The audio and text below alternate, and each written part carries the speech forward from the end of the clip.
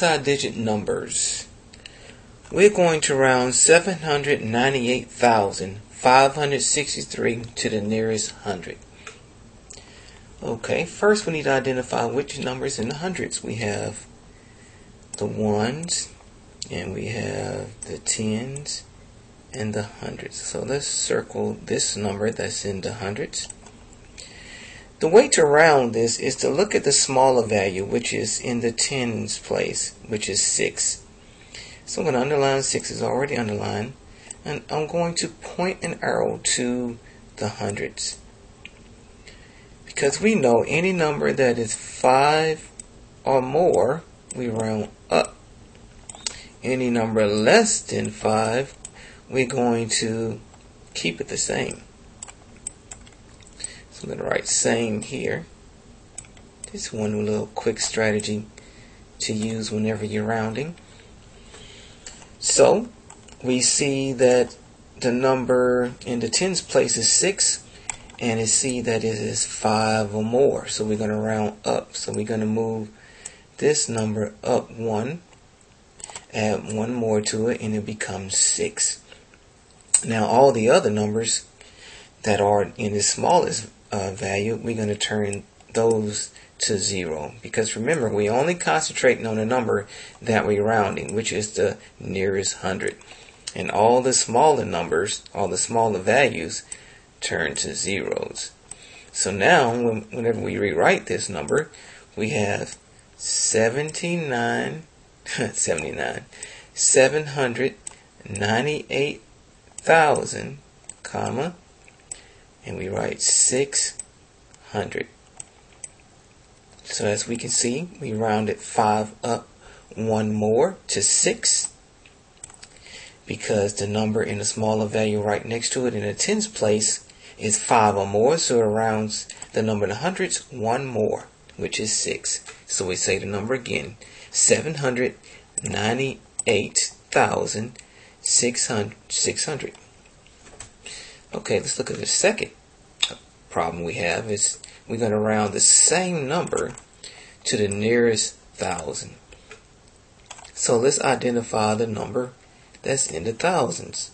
We have ones, tens, hundreds, thousands. So I'm going to circle that number that's in the thousands.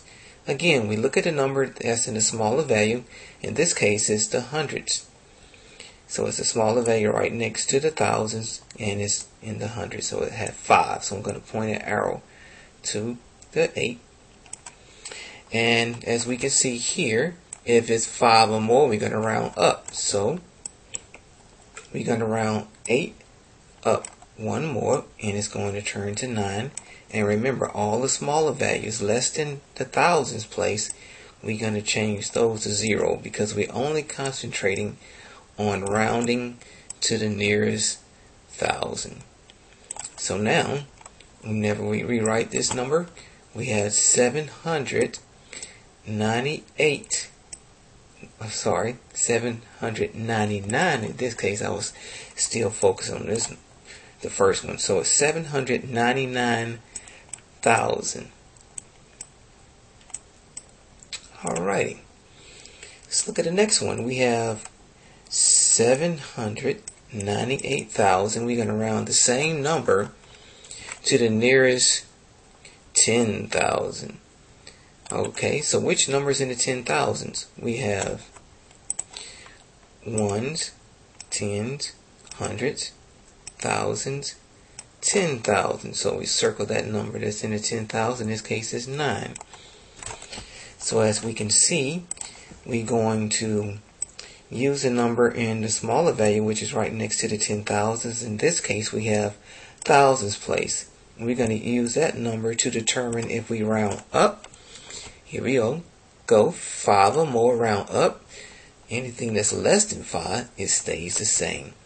So in this case, the number of the thousands is 8. So we're going to round the number of 10,000 1 more. So that's going to be 10. So look what we have to do with this. Just like when we add. So that number is going to turn to 0, and we're going to add 1 more in the hundreds, thousands place. So now this number is going to become change the color so we can see that. This is going to become 8. And that stays at 0. And all the smaller values less than the 10,000s will turn to 0.